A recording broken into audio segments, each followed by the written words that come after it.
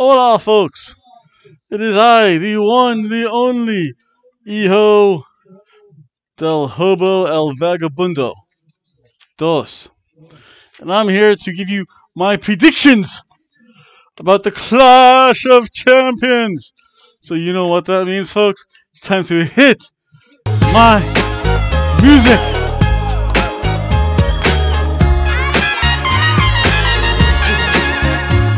And I actually do have to go to work pretty soon.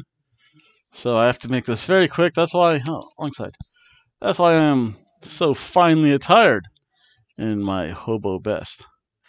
So let's see. Let's start off. I have no idea which way these matches are going, with the exception being that, are these backwards? Oh, that could be why.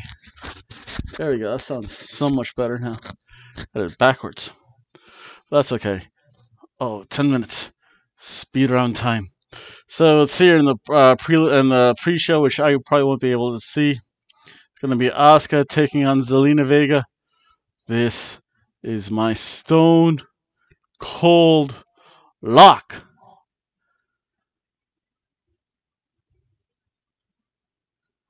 Asuka wins. She retains her championship. For some reason, I think a lot of champions might retain. We shall see. Then we have, again, I have no idea. We'll say Bobby Lashley, the champion, takes on Apollo Crews. I'm not really going to watch this match. I'll probably be either sobering up or taking a nap. But Bobby Lashley wins in my little snooze match.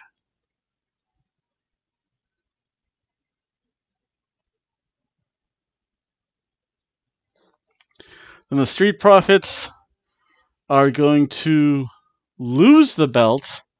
See. To, I wonder who. Oh, yes, that's right. Andrade y Angel Garza. So Andrade and Angel Garza are the new Raw Tag Team Champions. In the ladder match, we have Jeff Hardy versus a triple threat. Threat. Ladder match, we have Jeff Hardy taking on AJ Styles, taking on Sami Zayn. Jeff Hardy just signed, or re-signed. Jeff Hardy wins and unifies the Intercontinental Championship. Oh, it's a ladder match, so yeah. So Jeff Hardy wins.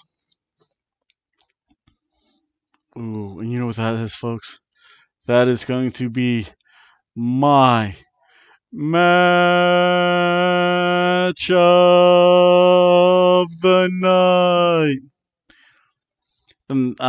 Sometime down the card, I don't even know when. We have Cesaro and Shinsuke Nakamura taking on Lucha House Party. Lucha. Unfortunately, the Lucha House Party are going to lose. They'll probably split up. Grand Metalik or Lindsay Dorado might go back to NXT, or they all might go back to NXT. Who knows? Because Shinsuke Nakamura and Cesaro retain the SmackDown Championship belts. Next match, this was up there for snooze, but 3 of the 4 are so good. And yeah, 3 of the 4 good are also so good to look at. See. Bien. We have Nia Jax and Shayna Baszler taking on the Riot Squad. Nia Jax and Shayna Baszler, they just got those belts. They're not dropping them anytime soon. They're going to retain. Bayley takes on Nikki Cross. Oh, this could be weird. I'm going to stick with Bayley retaining her championship. That way, when Sasha comes around, yeah, that makes sense. And then, in a bonus situation, we have another Stone Cold Lock. Roman Reigns retains his Universal Championship against his cousin Jey Uso. And this is my second Stone Cold Lock. Then finally, we have Drew McIntyre taking on Randy Orton, the Viper.